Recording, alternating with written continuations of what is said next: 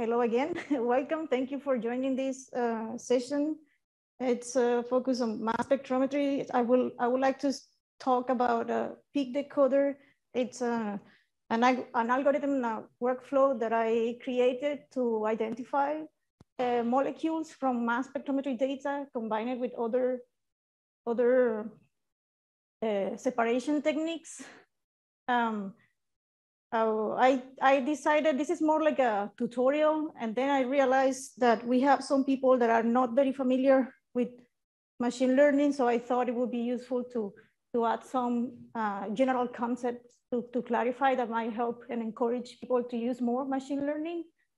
Then I will talk about these two techniques that I use to collect mass spectrometry data, and then how we are combining them to get a more a richer set of information that will help to identify molecules more confidently. And that's the algorithm that I created is to process that kind of data. And yeah, so finally I will go through details to the algorithm. Oh, the first thing that I wanted to talk is we call this meeting it's AI/ML, and then a lot of people don't understand what is the difference and get confused. And it's very simple. So AI is basically the generic term, and it was coined in the 1950s. So it's really along in that timeline. There are subsets.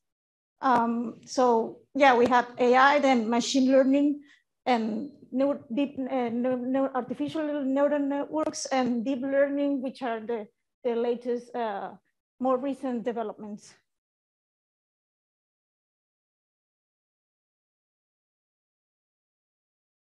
Here, just a general concept. One of the more important things that will help you identify what kind of algorithms you need to your problem. It's if you have labels or not. So what this means, what we heard a lot today and yesterday in the session, supervised and unsupervised. So what does that mean? It means like, depending on your kind of data and your problem, if you know what you're looking for, you have labels like examples and labels that you can use to train your machine learning model, then it's called supervised. If you don't have any label, in this case on the left, where we apply, for example, example of those methods are clustering.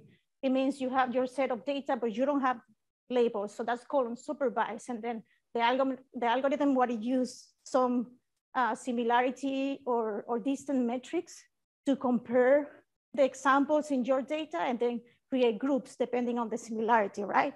And then we have, yes, depending on the output, if you want to classify, if you want to give the model one example and make a prediction of a label, a specific category, then that's called a classification. So for that, there are several classical algorithms, and there are many, we cannot see here the reference. How can we do that? Do you know how I can remove that bar? Because then people cannot see. I'm recommending here a review where people can check. But then depending on the output that you want the model to give you, then it can be like a discrete or continuous. So these are basically the most basic concepts that you need to take into account when you want to apply machine learning to solve your problem.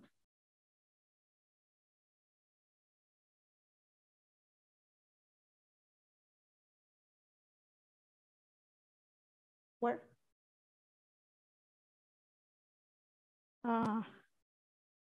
I can read it, but it's not really.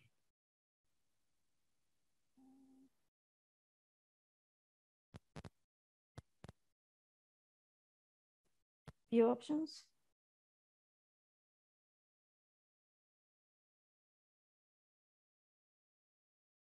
Here maybe.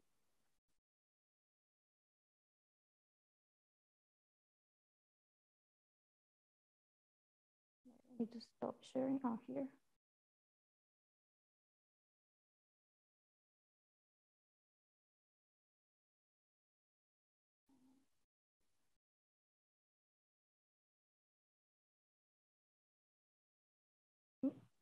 it.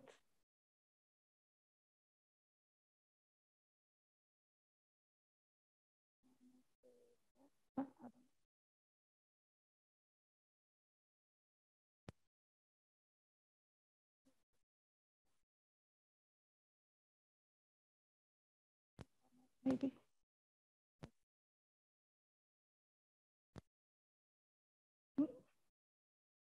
Okay, well, if people are interested, I can share those references, I guess.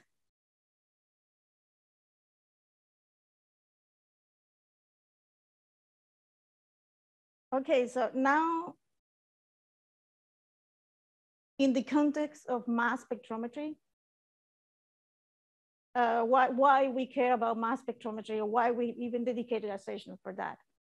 Because mass spectrometry, it's the tool that helps you understand the molecular profiles at the phenotypic level. So if we have here this example of a cell, and we know we have different expression of molecules. We have metabolites, proteins, external or xenobiotic, all the kind of metabolites that are all interacting.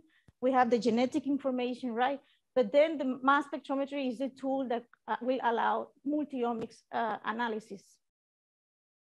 And in this example, we can see the workflow for mass spectrometry analysis. In this case, it's for metabolites, but it will be very similar for proteomics. So we have analytical methods, then the data processing, the data interpretation in every step of those, as we saw this morning from Professor Fernandez's presentation, and also Olga Aivett, we need machine learning applied in every of those steps.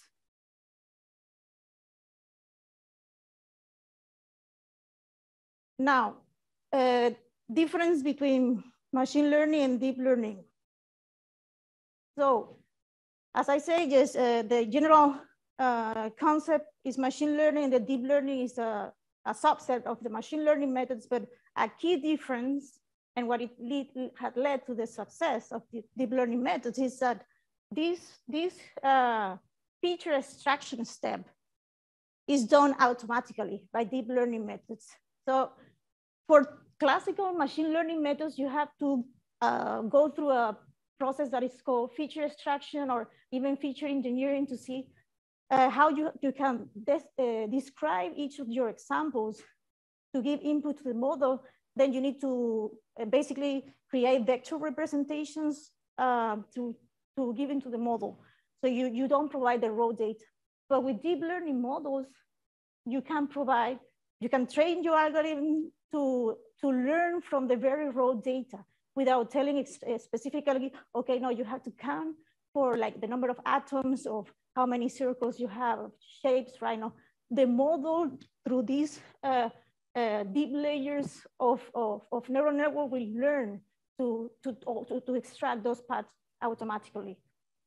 And the other key difference is that because it learns from the raw data, it can, as you provide more information, more examples, more training data, then the model can improve the performance, which is not the case with traditional machine learning algorithms. All right, so now we're talking about mass spectrometry. This is data independent acquisition mass spectrometry specifically. This is a way to operate the mass spectrometry to collect the data. So in the typical mass spectrometric experiments, in this case for proteomics, we have the protein extracts. First, there is a digestion step, and this is the sample are analyzing first by a chromatography system that separates the peptides, and then are analyzed in mass spectrometry. As these mixtures are separated in time, the mass spectrum by the chromatography, then the mass spectrometry is collecting data over time. And then the standard approach, and what we mostly use here at PNNL2, is called the data dependent acquisition. So this means that because the instrument doesn't have time to scan for every every peptide, every ion that we see is the signal. So the default method is to just target or analyze a top number of ions. So let's say typically top 10. So it means the instrument collects one MS1 spectrum that we call MS1 spectrum. It means you analyze, you detect the peaks of your intact molecules, and then the instrument is selecting the top 10 most intense molecules to collect the MS spectra. So it goes through fragmentation, because the fragmentation is what will allow us to do a better to characterize better the molecule and learn more about the structure, and then discriminate between molecules that may have the same mass, but the structure is different. And as we saw, there are techniques, we saw the presentations this morning that predict this MS spectrum. So this information is used then to annotate the mass spectrometric data to identify the molecules.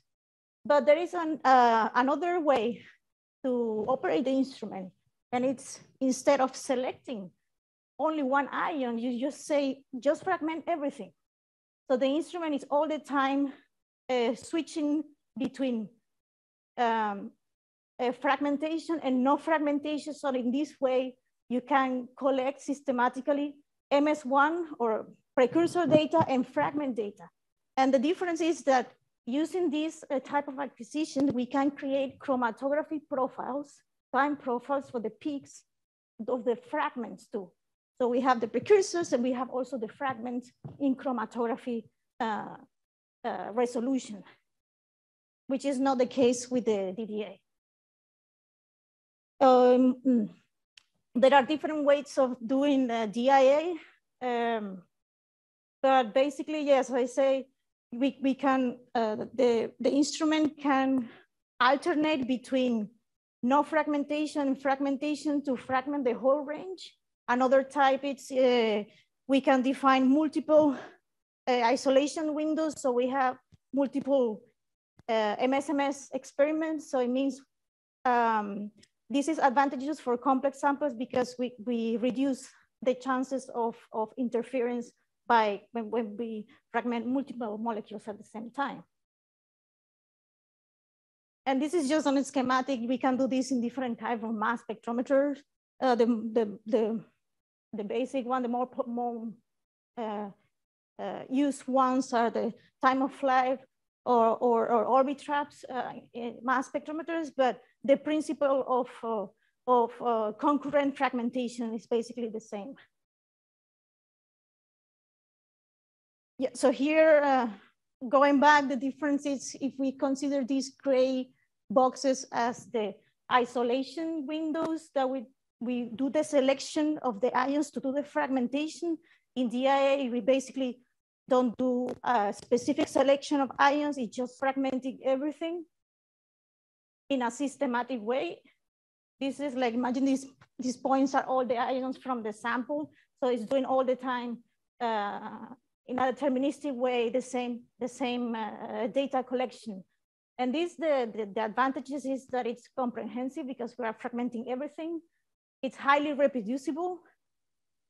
And as I mentioned, the chromatography profiles, this, the peak shape similarity will allow us to detect or not if a compound is present in the sample.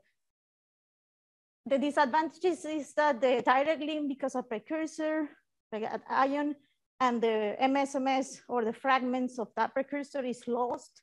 So we need more advanced algorithms to process this data.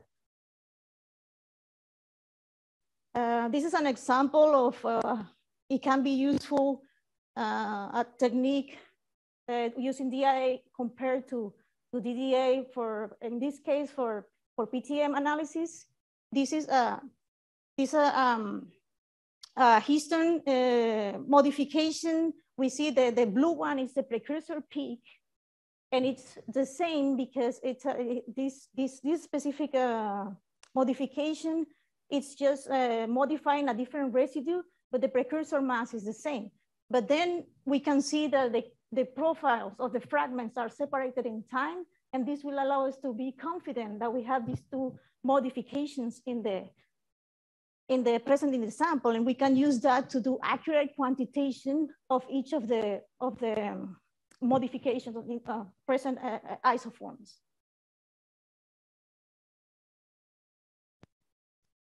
DIA was invented and initially applied for proteomics, but it's been now lately becoming more popular also in metabolomics. And this is just an example of it was compared, like the number of metabolite features in urine samples. We can see that there are some advantages, improves the quantitations and improve the number of confident annotations of number of metabolites that can be identified in the sample. Of course, there are some disadvantages. There are cases where the quality of the MSMS it will always be better in DDA, because you are the instrument is isolating that specific precursor, but overall the advantages for quantitation, the typical workflow use first EDA to build a library, and then you use DIA to do your analysis of all your large scale multiple samples to do the quantitation. So, all right, so now we'll talk about ion mobility. Even doing this fragmentation, as we saw, there are some molecules that still fragment the same and they elute at the same time. So one of the approach that we are taking here is to add the ion mobility separation. So basically, this is another stage of separation that is added between the liquid chromatography and the mass spectrometry. And then what it does is per each retention time point, we activate this separation stage that we will further separate our ions, and then we have more information to characterize the molecules.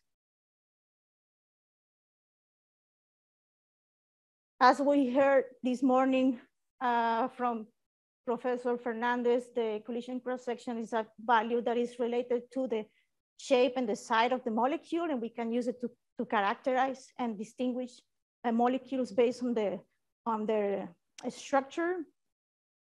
And we can, from the ion mobility measurements, we can then calculate collision cross-section. Yeah, and Jeremy presented a poster today. Jun Lee and I developed a pipeline to do an automated calculation of collision cross-section from experimental data, but this wasn't really user-friendly. So Jeremy, working with Jeremy and Sarah, Jeremy put this into a nice user interface, and now it's easier to use. Here I want to quickly mention this tool called the PNNL preprocessor. It's a tool that we developed and maintain here at PNNL in collaboration with Agilent Technologies. This is a tool that was developed especially for ion mobility data. And the tool, what it does is takes the raw file that as it comes from the instrument, it applies multiple available algorithms to improve the quality of the raw data, and then creates an output file that is in the same format as the instrument, the instrument format. And this is me with the long hair, but it's me.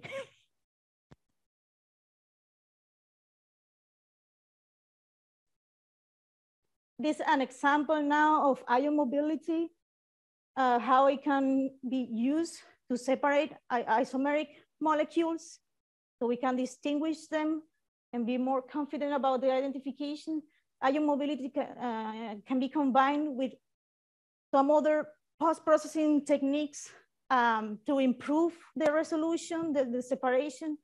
There is a algorithm called high resolution demultiplexing that we use in combination with the PNNL preprocessor to generate this kind of post-acquisition improvement of the resolution, the resolving power of the ion mobility.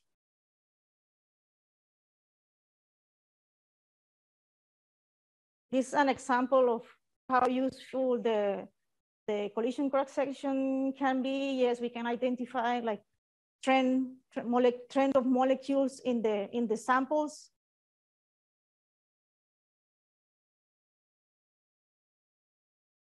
We heard about methods for collision cross-section prediction for metabolites this morning. There are also methods for collision cross-section prediction for peptides, given the peptide sequence and using deep learning models that have proved to be very, very successful.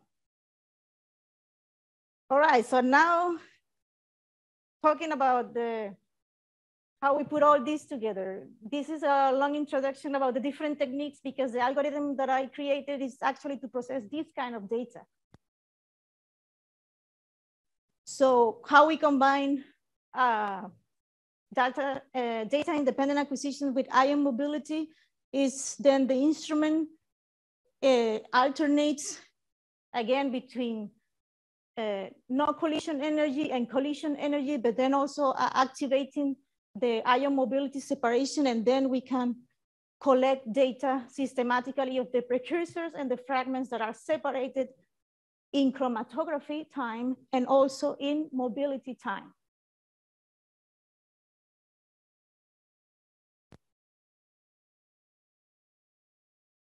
All right, so for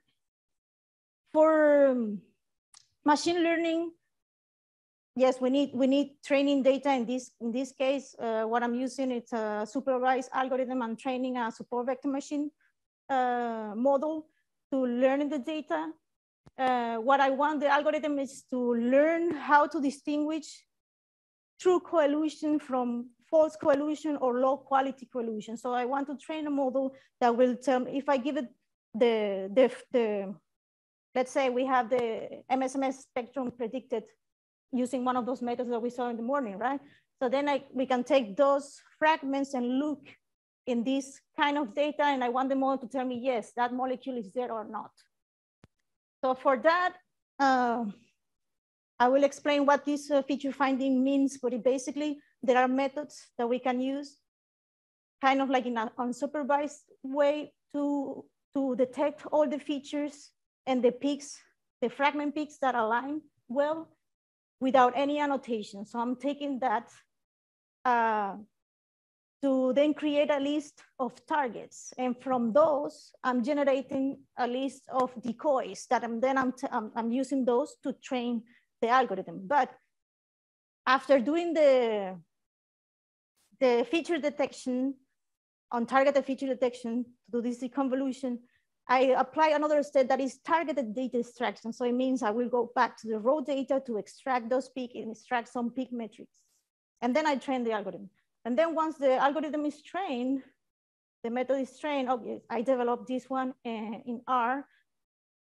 And I use for the targeted data extraction, I use a tool called Skyline. And for fragment deconvolution, MSDial. And then the last step is the inference. So then once we have this model that is trained, then we have a library of known molecules. Then we can query the data using this model to say, okay, do I have signals that coelute and have the same comobility to say, okay, this molecule is present in the sample. The first step, yes, is the untargeted feature finding and MSMS convolution. As I mentioned, this step, what it does is just detect every peak in the sample, and we look for the fragment peaks that align well, and will generate an output without any annotation. Then here I'm using a simple model to generate decoys. What I'm doing is after I extract those features that were detected in an untargeted way, I pair them using some rules, like they have to be like a similar masses, so they could be like more realistic.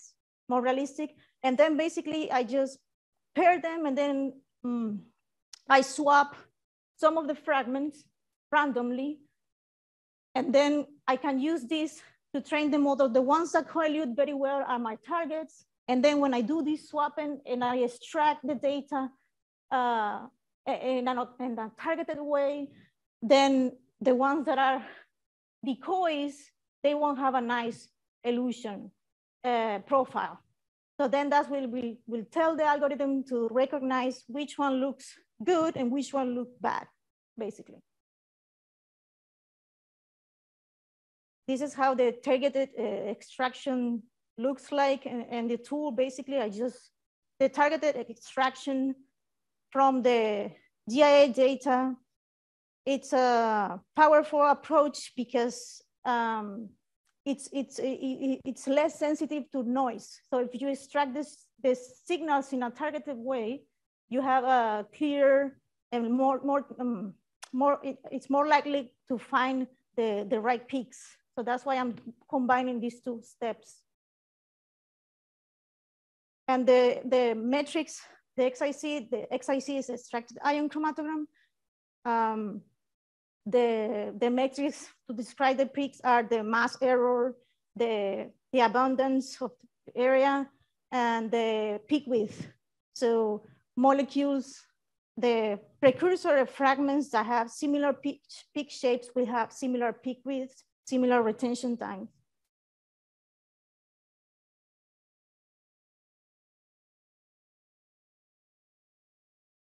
So after I extract those peak metrics, then I can generate a table with Hafted descriptors.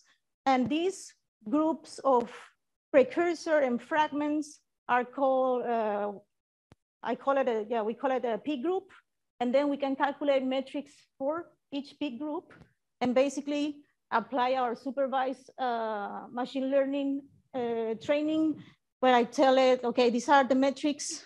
In this case, yes, I have metric, the cosine similarity that is comparing the extracted areas, comparing with the expected areas, and the retention time difference. And in this case, I'm using the mean for the group. And yes, I compute those for the target and decoy. And then in this case, I'm using this package for training the SVM. And yes, I'm using tenfold cross-validation, and using this command, we can save the model that is already trained to use it later. This is an example of how the output of the training will look in a confusion matrix. Again, this is the training using the targets and decoys that I generated from the raw data, independent of any library. And we can see that any of these metrics individually, they don't do, the best one is the cosine, but they don't really do a great separation of the targets and decoys. But when we combine them using the support vector machine, we can convert that as we can calculate a probability, you convert that into a score. This is a binary classifier, but you can convert that into a probability and into a score. We can see that the performance, it's improved when we combine all these metrics together, and the algorithm, the model is learning how to distinguish the P groups that look, basically, they correlate compared with the P groups that they are not, that are the decoys.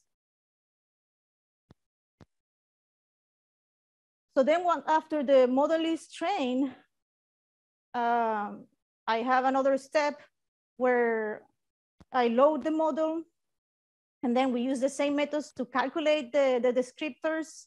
But now I query the raw data by using as seeds the library. So now we have these fragments and precursor from the molecules in a library, for example, predicted one, and then I can extract those signals from the raw data. And I can use the same model that I already trained to evaluate if the signals for that molecule look consistent or not. And this is an example. We applied it with a library of 64 metabolites.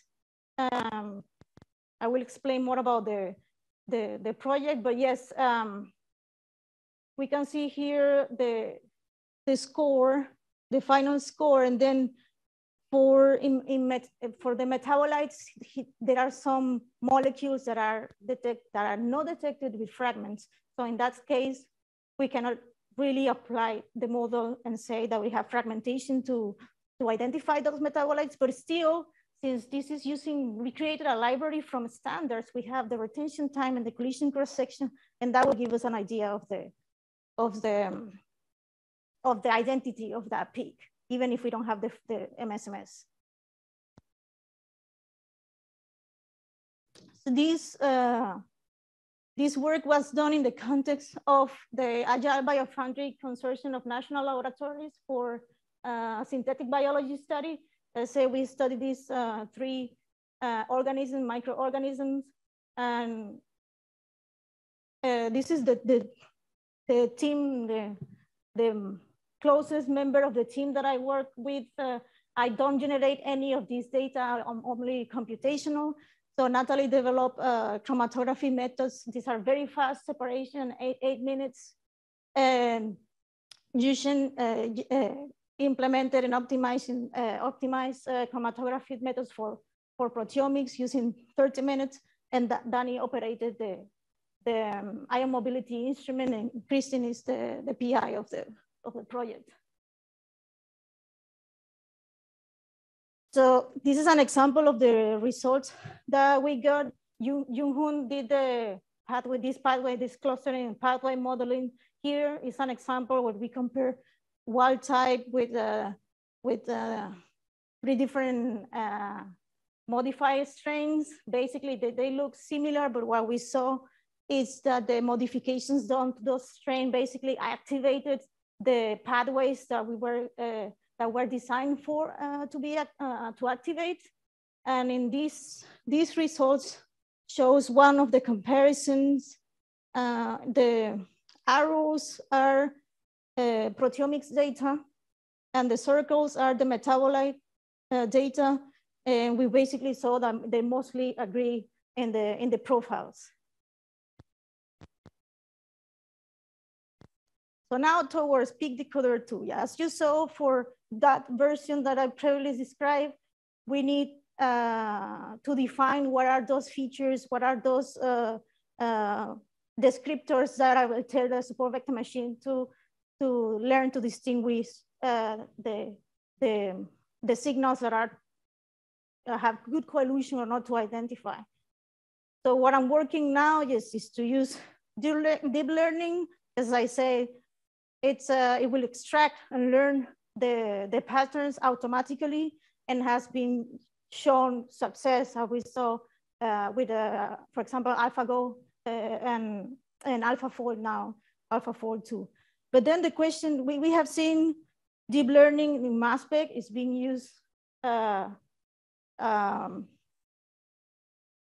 lot very recently, but mostly for prediction of molecular properties. But then the question is, can we use also deep learning for this kind of analysis that I showed?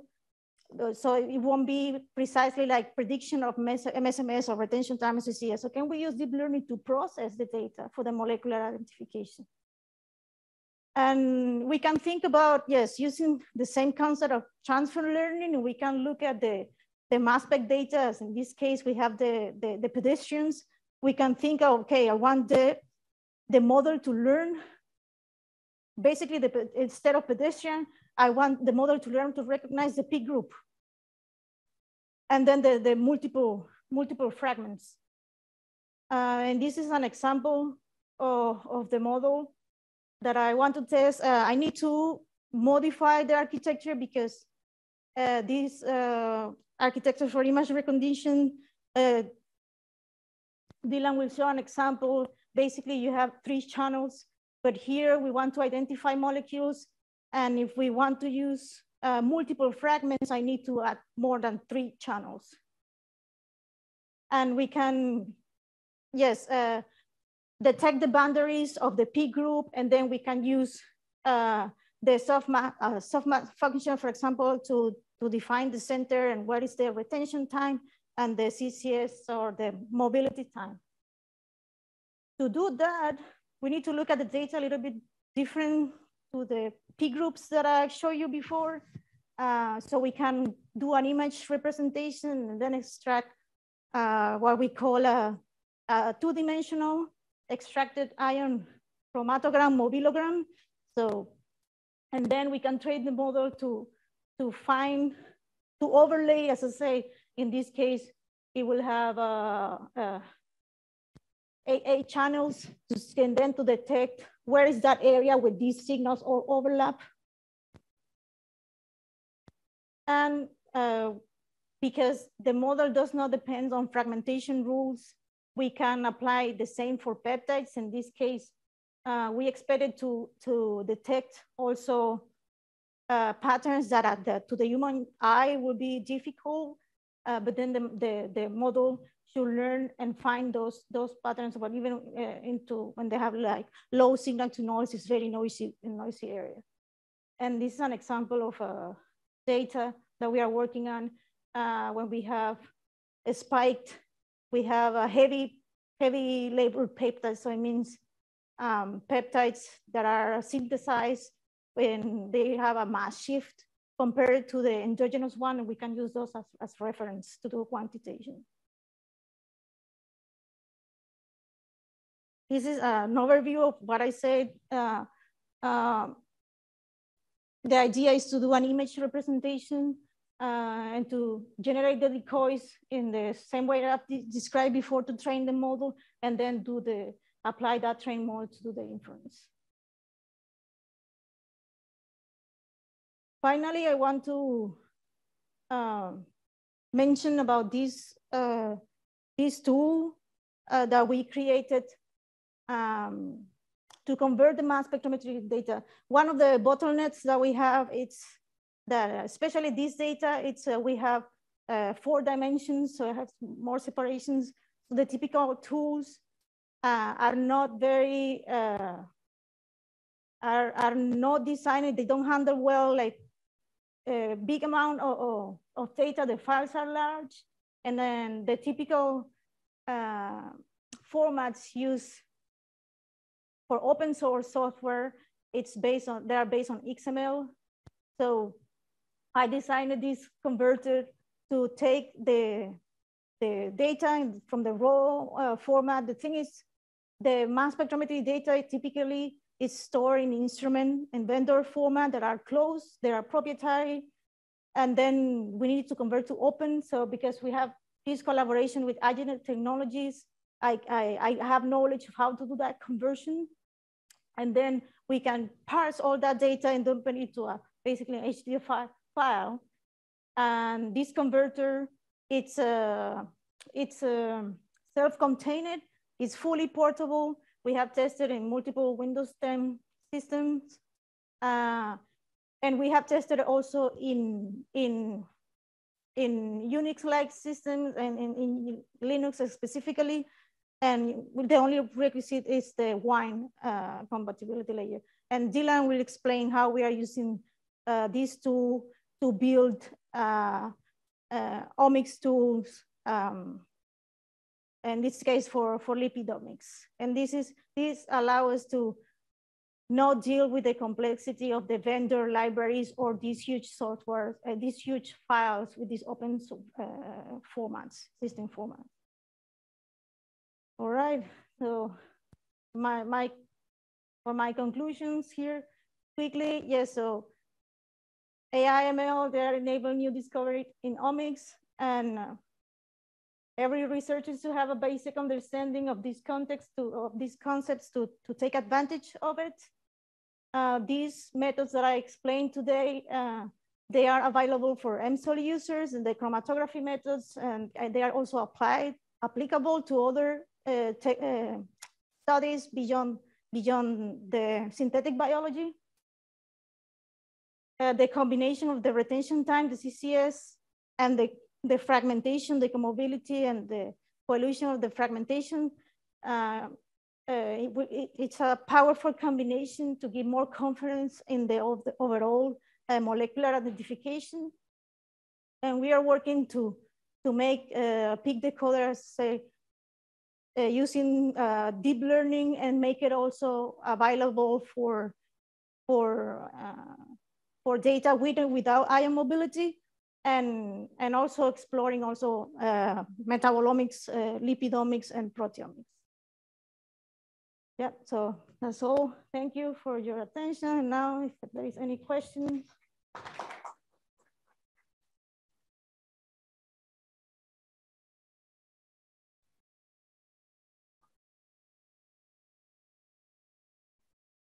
Thank you. It's definitely a very important tool we can benefit a lot from.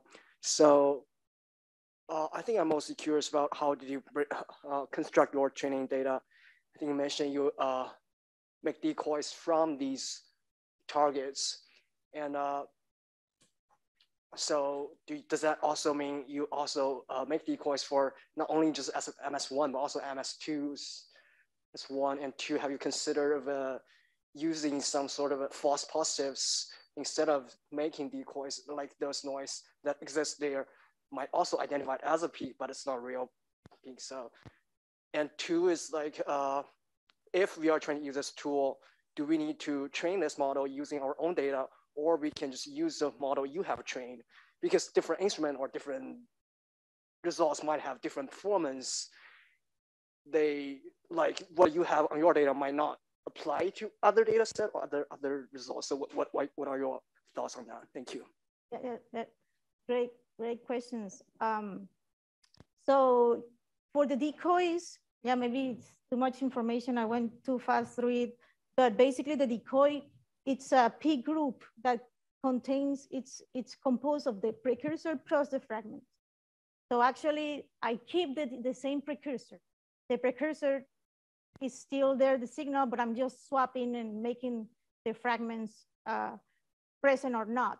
But because the way that we are processing the data then with the library, with the real molecules to extract the signals, if you don't find the MS1 peak, there is no point of keep going and then trying to identify, because your first metric to be confident is that you have a MS1 peak. It won't make sense that you have only fragments and then no MS1 peak. That could happen, by the way. This could be like another version or in-source fragmentation, other kind of things that can happen. But in principle, it won't be a confident identification. You cannot say that you have good signals for that precursor in the data because you don't see the MS1. So that's the reason I keep the MS1, because there is like a pre-filtering step.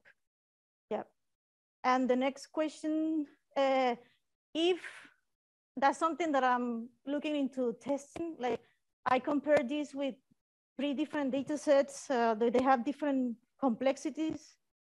Basically, when I don't have enough peaks in the data, the model is not trained great. So it really doesn't do a good job.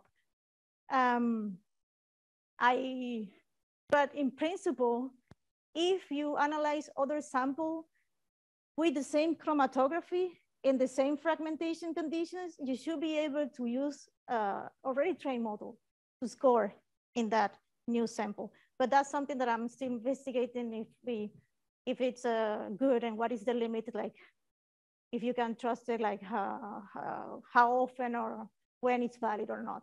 But yeah, thank you, great point.